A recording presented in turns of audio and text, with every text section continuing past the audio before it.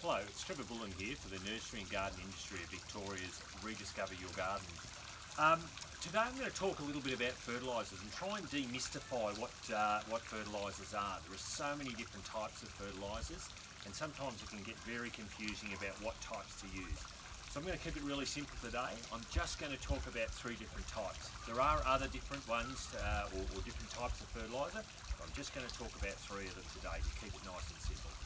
First one I'm going to look at here is what we call our slow release fertiliser. These are little capsules of fertiliser that are coated in a material that breaks down slowly over time. So this particular one I've got here is a 6 to 8 month fertiliser. So you put that on your garden and for 6 to 8 months that'll gradually feed your plants.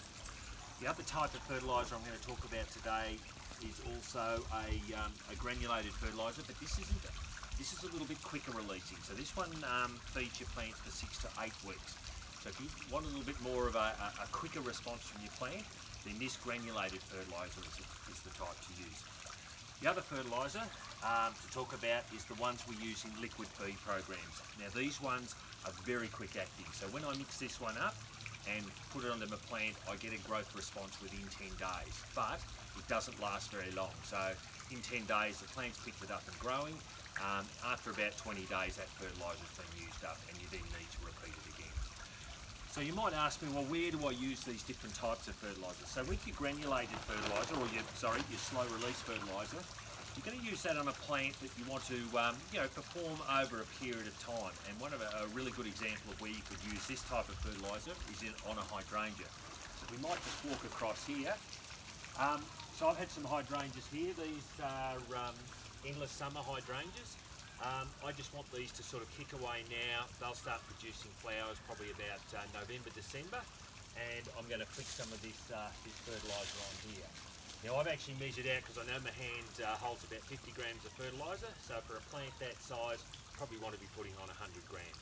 But again, always read the directions on the label to get the correct rate. So that's slow release, and you can use that on a variety of plants. This one here is granulated fertiliser. As I said before, you get a bit of a quicker response with that. So you might want to use this on your roses. So I've got some roses here behind me. These are flower carpet roses that I've cut back probably about 3 weeks ago. And you can see already that they're starting to grow and kick away. So I want to really keep these growing fairly quickly because I want to get some flowers on these. And they should flower up sort of early November. So again, we sprinkle it on, following the directions, about 50 grams in my hand there, and I'll sprinkle this round the base of the plant. So I can go over the top here.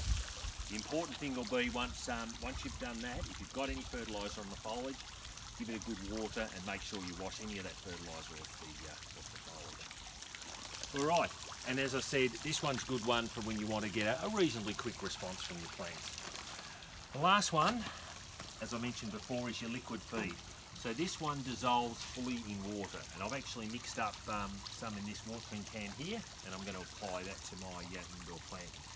Now it's very important, particularly with this fertiliser and this one here, that your plants are well watered before the fertiliser goes on. If you put this on with or put it onto dry soil, you risk burning the roots of your plant. So I watered this plant yesterday, so it's nice and moist, and I'm just going to give him some fertiliser now. Now again, if I get too much on the foliage, I'll give that a little bit of a water later on just to wash that off. So that's fertilising, the 3 different types that I've got here. The main thing to remember with fertilisers is always follow the directions. So sometimes I find people think, well, if a certain amount is good, then extra will make it even better, but it actually works in reverse. If you put on too much fertiliser, you can actually inhibit the growth of your plants. So the main thing is follow the directions and make sure your plants are nice and damp when you put your fertiliser on. I hope you've learned a little bit about fertilisers today. Thank you.